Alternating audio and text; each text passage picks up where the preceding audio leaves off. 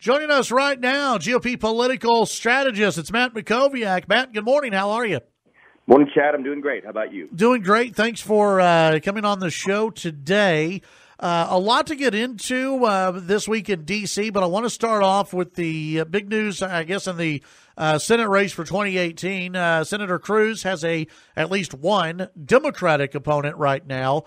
And the funny thing about this, Matt, is that Politico came out with a story, and a few others did, that said that this is the great hope for Democrats to win back the Senate is betting on Beto O'Rourke to defeat Ted Cruz. And I don't think that's a great proposition. Do you?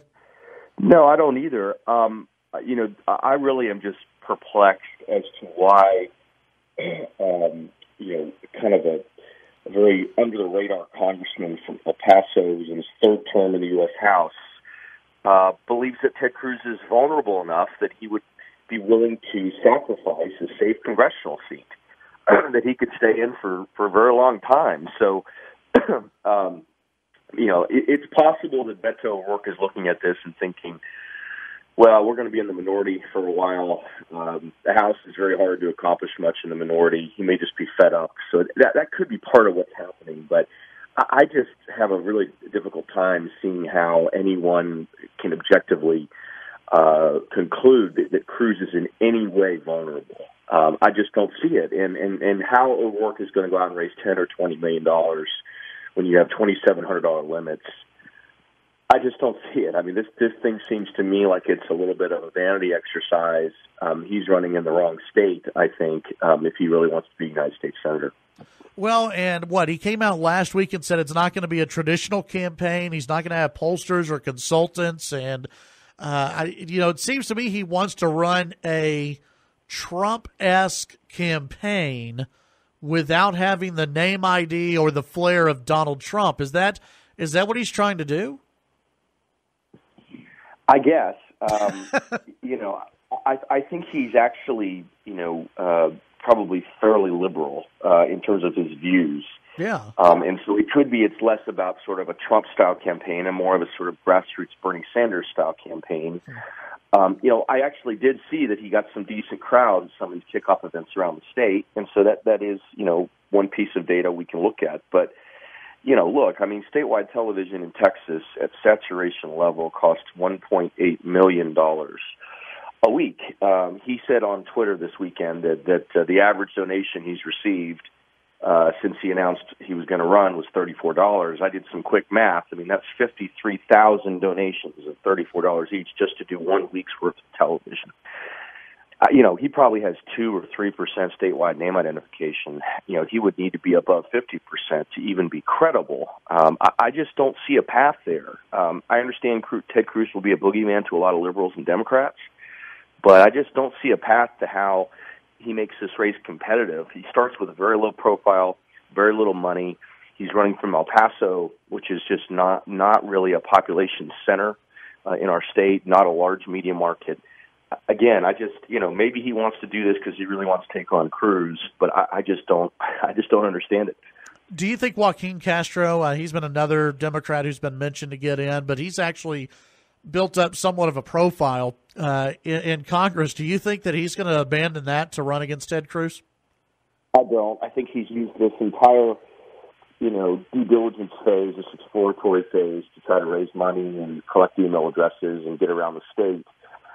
I'd be really stunned if he chose to do that. He is on the House Intelligence Committee, which is obviously very much in the middle of all this U.S.-Russia stuff.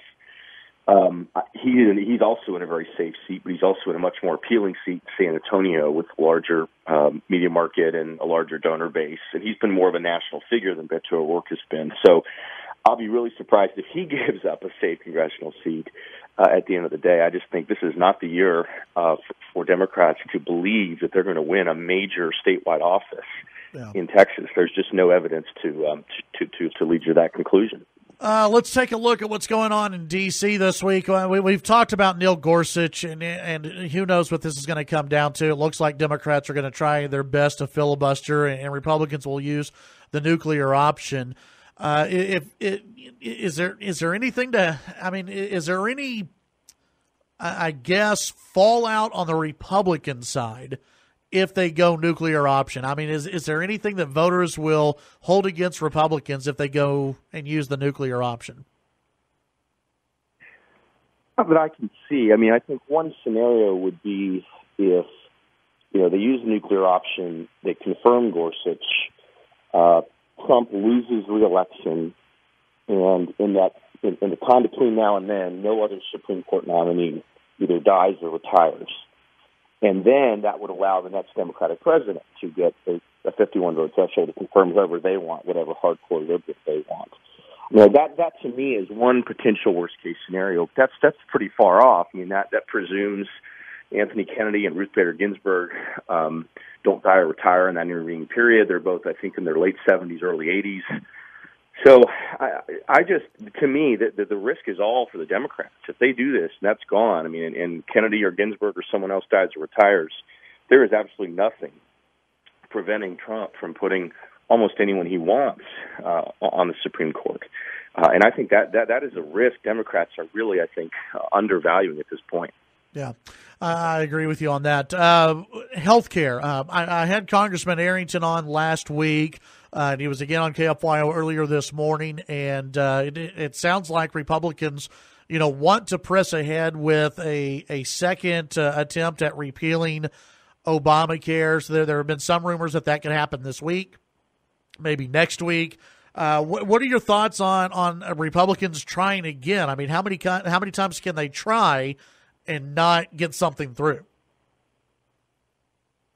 A piece of this that's a little bit unclear to me, and this is maybe my fault since I did spend 4 years on Capitol Hill, but there is a deadline by which you cannot continue to use reconciliation as a legislative procedure. And I just don't know when that deadline hits. I'd always thought it was April 1st, but it may be a little bit of a moving target. Now, if they're going to try to repeal and replace Obamacare without reconciliation, that to me is a show vote. That's not something that's going to happen. You're not going to get 60 votes in the Senate. You can't even get 60 votes in the Senate for Neil Gorsuch, and there are no solid arguments against him. I don't disagree. There clearly are some efforts right now going on. What's interesting is that the Freedom Caucus appears more willing to negotiate right now than the moderates in the House do. The moderates in the House are still kind of mad at the Freedom Caucus and are refusing to even meet. So that to me is going to be the question: is can they find some type of bill that the White House, the Freedom Caucus, and a large share of the moderates in the House can all agree to? Yeah, Republican voters want something done, and to me that you have some of the moderates who are there in the House that are refusing to meet now with the Freedom Caucus, and early on you had the House leadership that said this is the bill, this is the way we want it. Everyone needs to get something done. Otherwise, it's going to be really bad, I think, for Republicans come 2018 and especially 2020, don't you think? Yeah, I think it can. And listen, there's nothing that prevents them from using reconciliation next year to try to repeal and replace Obamacare.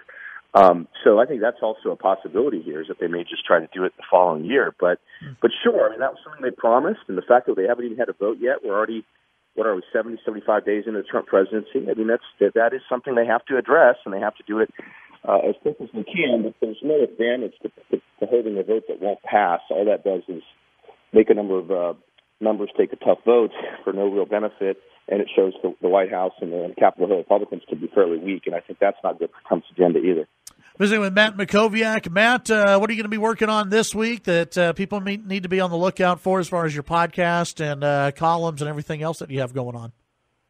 Yeah, sure. The Mac on Politics, National Politics podcast I produced with the Washington Times. The latest episode is Tom Nichols, Naval War College professor. It's all about Russia. It's a fairly deep dive into Russia with an expert. I have my weekly Washington Times column that's published every Thursday, so you can keep an eye out for that. But then we also have our Must Read Texas morning email, which has the top news from around the state, which we send out every weekday. You can sign up for that at mustreadtexas.com. All right. As always, Matt, appreciate your time, and we'll visit with you next week. Take care.